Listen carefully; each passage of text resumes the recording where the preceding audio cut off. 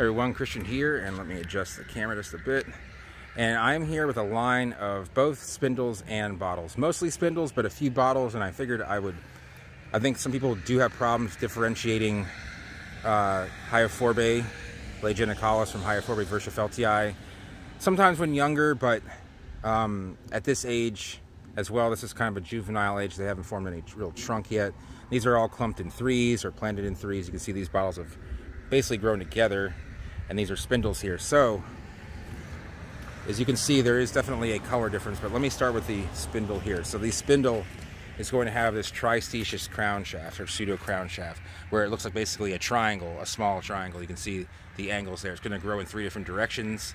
It's not like it's not going to grow as triangular as a triangle, but it will grow in three separate directions, where the bottle does not do that. Now this is going to have more of an orange to yellow color on the petiole and rachis, and it's going to have more of this darkish green, not a forest green, but more of like a, I don't know what hue to call that, but it's going to have this flat area that you can run your hand across. You can it's not really rounded, and the fronds are going to be much thinner and more arched.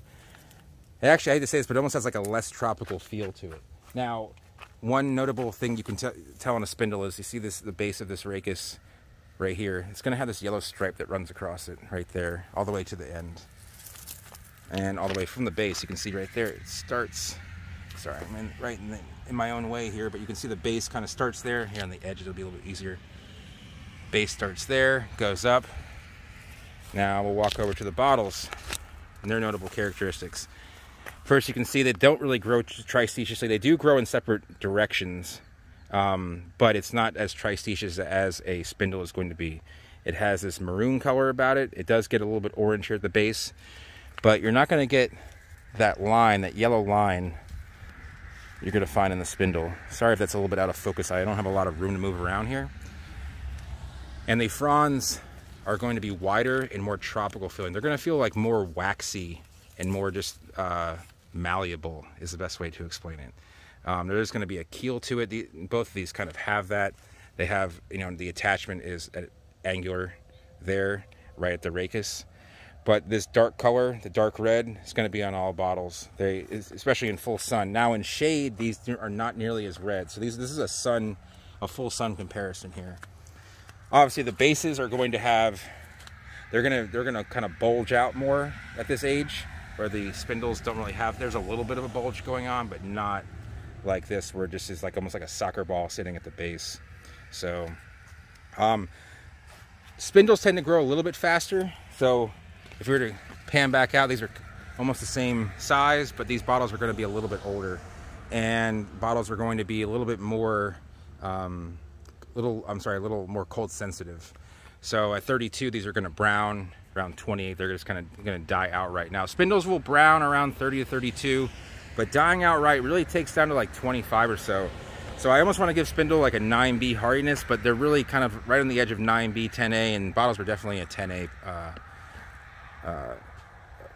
They're hardy to only 10A. Putting them in zone 9 is really just gambling. I mean, you might be able to protect them. They're not a large palm, but they are several degrees less cold hardy than a spindle.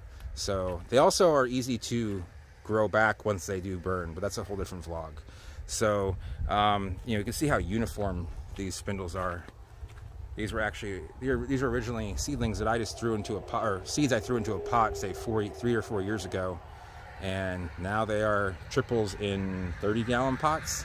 So these bottles, I'm not sure. I don't think I ever grew those. I just had a bunch of seed, picked them, threw them in a pot, and 4 years later, that's what you have. So they look really nice when planted in triples, both bottles and spindles, and they do grow very well in groupings. They don't tend to get too parasitic. You can see that all three of these kind of look of the same size.